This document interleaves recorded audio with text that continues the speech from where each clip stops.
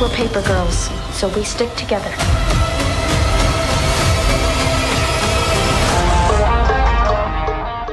So what were the most important things for you that you wanted to keep when translating the source material? And what were the things that you feel, in a general sense, needed to be altered because it's a different medium of storytelling?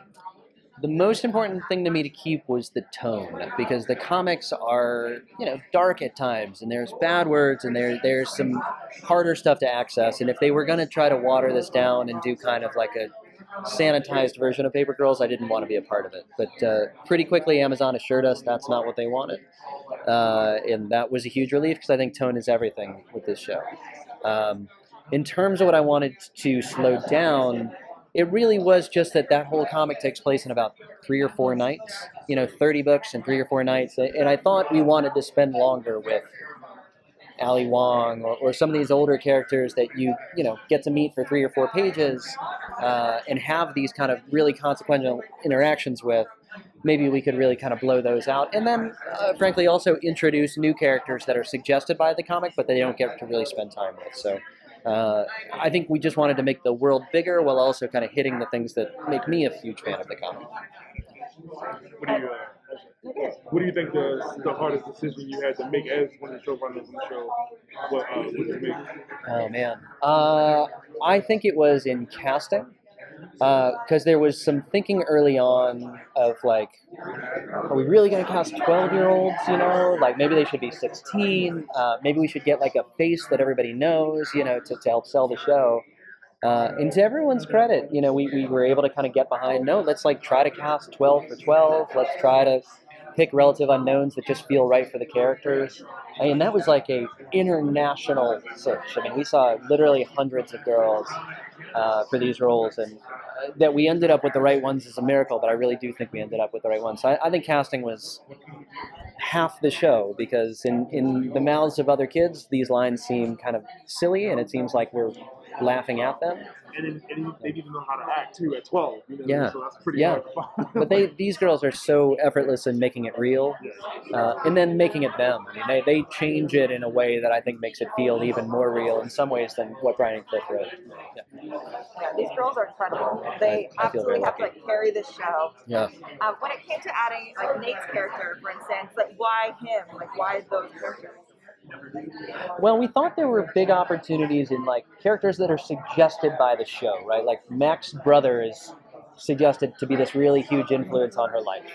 So we were like, let's check in with that guy.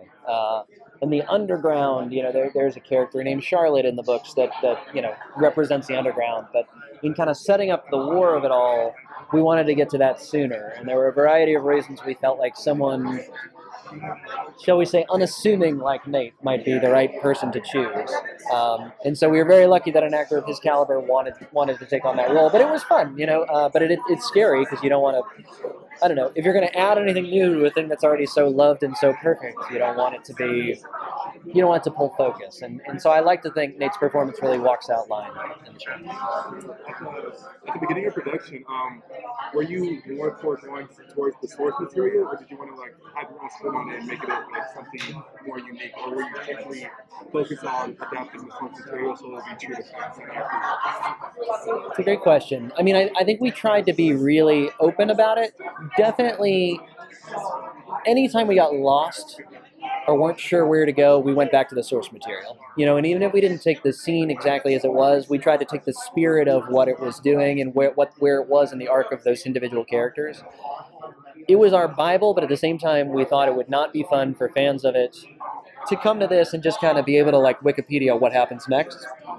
So I think in the same way that Game of Thrones tried to depart sometimes from the mythology and other times to hew very close, we tried to make both decisions in equal measure. And I don't know, I think it's very satisfying. And I think it leaves you Easter eggs, so you can say, oh my gosh, are they going to go there? But at the same time, makes it something new. Makes it better than Paper Girls karaoke, I guess. Yeah.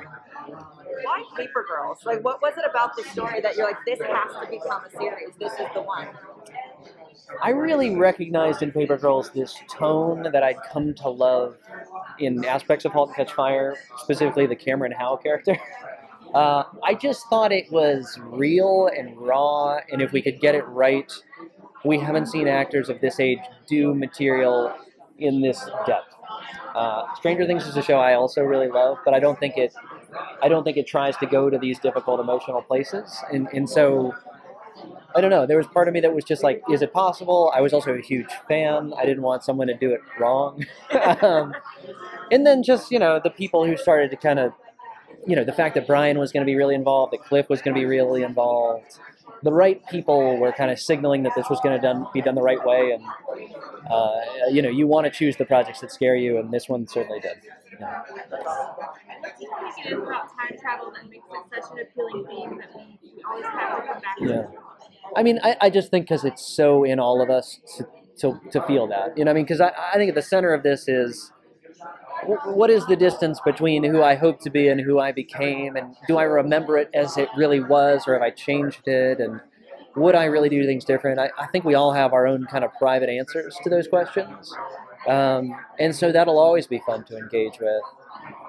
And then it was also fun on this show to just know that there's this wealth of time travel movies and films that are out there.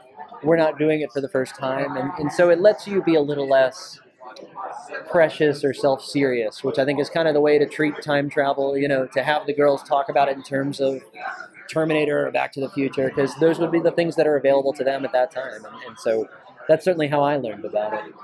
Yeah. So Adina is fabulous and ferocious on this show. Yeah.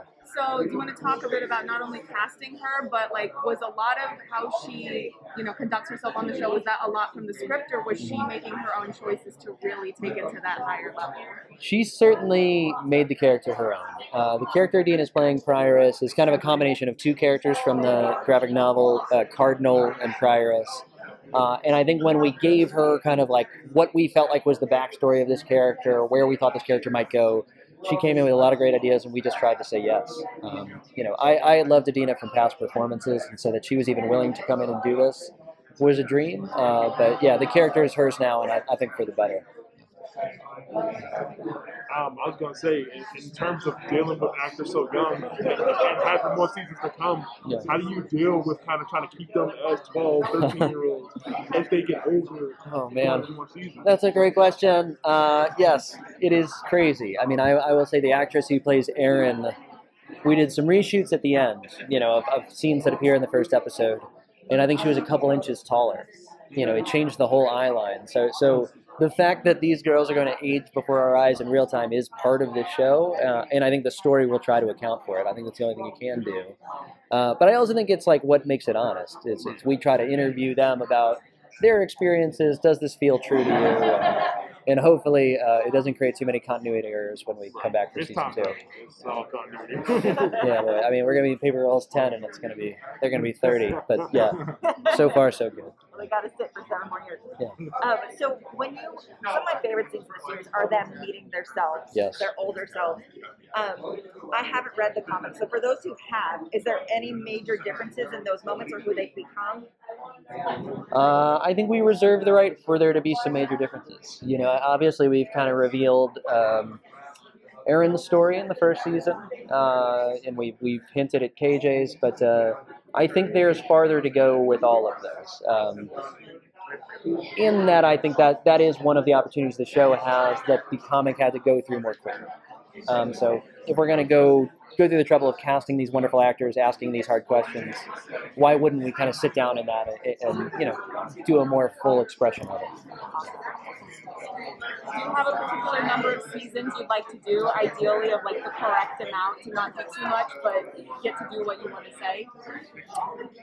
Yeah, you don't want to stay too long. So, I think if we were getting into season 5, we'd have to have a really good reason for me. But I've always kind of thought maybe a number of seasons that equals the number of girls, in a way.